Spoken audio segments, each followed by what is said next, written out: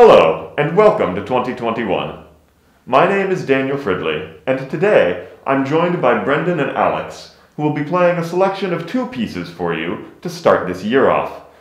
We at Musical Upcoming Stars in the Classics have a number of works planned for you in the coming months, and we hope you enjoy this glimpse behind the scenes in an interview with the performers. First off, Brendon, what are your thoughts about the Tchaikovsky Nocturne? Is it a typical nocturne, and what is the genre kind of about, as it were? Well, Nocturne started in the classical era as just meaning a piece played in the nighttime. So typically after, let's say, 11 p.m., which is maybe not so typical these days. But then that kind of got evolved. A pianist named John Field, Irish pianist, took over this form and turned it into more of a melodic thing and pieces more evocative of the night instead of just pieces intended to be played in the night. And so as this progressed, he eventually moved to Russia, and composers Liszt and Chopin took over this form because they were really familiar with Field's music and just loved this genre and really transformed it into these almost opera arias. And so it's basically just beautiful melody with a very nice, luscious accompaniment. And eventually we get to Tchaikovsky, and he wrote this piece for piano originally, but then later transcribed it for cello and orchestra and cello and piano. Fantastic. Speaking of that luscious accompaniment, Alex, this is a piece that originally was written for piano, as Brendon mentioned, but this arrangement uses the cello as a melodic instrument. You've played a lot with cellists. What are your thoughts about that instrument as a duet partner? I think this arrangement works fantastic with the cello. It's added a lot of warmth to the sound of it. And I've always enjoyed playing with cellos. Actually, I would say I prefer the sound of cello over the violin. Just a personal preference, I mean, not to mean to offend any of my violinist colleagues.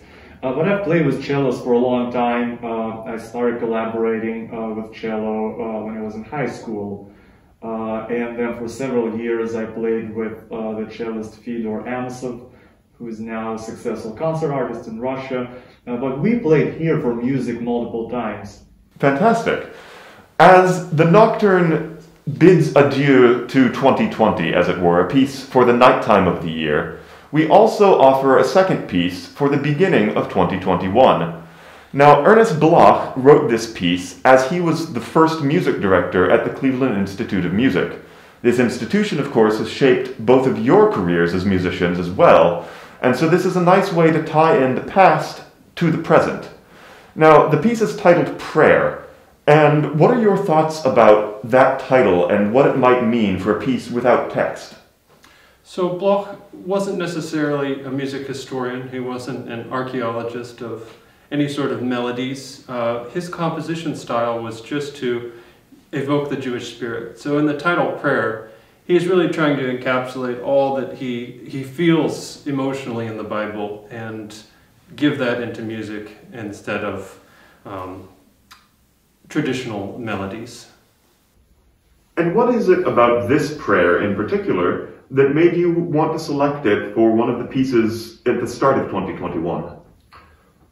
First of all, I love the piece. I think it's beautiful. I think that it just is so evocative of the human voice, which the cello is compared to in its sound, and that's always what we're striving to do, is sound more like a singer.